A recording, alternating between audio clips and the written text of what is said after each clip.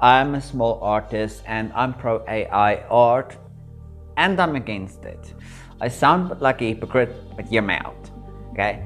Although there is being controversy around AI art, has been crazy. From artists' work being used as data to learn the AI algorithms without their approval, their work getting stolen, and artists being attacked by internet users as being too sensitive to the subject.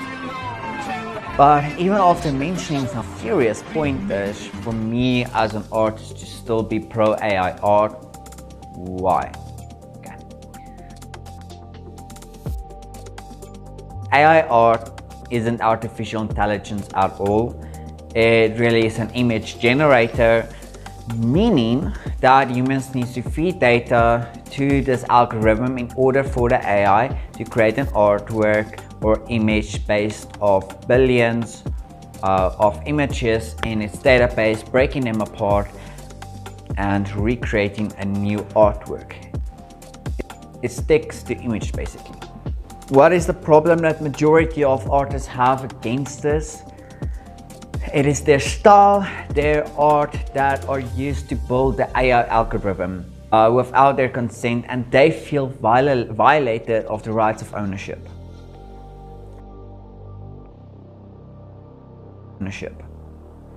Sam Yan from Sam Does Art is an unfortunate example of his stylized work that has been used and fed into these programs without his permission. And people started posting AI generated art in his style on Twitter, and some even saying it was their own work. And when Sam said something about this, he got backlash. I highly recommend that you check out the video Why Artists Are Fed Up with AI Art on Sam's YouTube channel. But the problem doesn't come just from the generator. It comes from the user that thinks they can ride on the back of artists' success and get away with that. And unfortunately, that is what happened to this Twitch stream artist. So in another instance of art theft using AI, artist was live streamed drawing Genshin Impact fan art from art on Twitch. And one of the stream's viewers took the unfinished work and finished it using AI, then posted it on Twitter as a finished work as if it was their own. What's worse, when Ad finally posted their original art, the person demanded they get credited. Can you believe that? Yeah, so who was to blame there? It was the viewer that took unethical advantage against an artist. It was not AI's fault, because it is merely a tool, and if unethical users use it, we will see unethical results. With all said and done, we shouldn't really stress too much about this. Artists, relax, everything will be fine. AI will not replace our work. Until it can think and act on its own, we are fine, okay? Yes, there are shortcomings to this. But again, artists, don't stress too much, and don't be against AI-generated art either. Although these are major problems, there are just as many opportunities to this. You as an artist can make use of it and create new works of art that you were not able to have created beforehand. And for one, I think that's fantastic. It is just another terrific tool to add to our digital tool. It's not all bad news. Here are two great examples of artists that have successfully used AI to create their own unique works of art. So Necro on Twitter, who creates these beautiful, complex art pieces using photo bashing.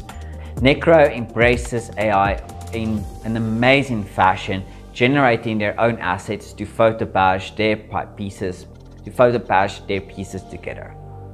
Another example is Jason M. Pueblo, that entered his AI-generated artwork called Theater the Opera Special into the Colorado State Fair's annual art competition in 2022 and ended up walking away with the blue ribbon for emerging digital artists. And while we're at it, I too used Midjourney to help me create an artwork. I ended up using it, however, as a reference sheet for myself to determine how I wanted to create this character inspired by the snow leopard. So the opportunities are there, my fellow artists. But the fact still remains that artists are being taken advantage of. However, as it currently stands, a group of artists have set in motion a class action copyright lawsuit against popular AI companies. In my opinion, with time, regulations will be set on AI as it was with 3D printing back then.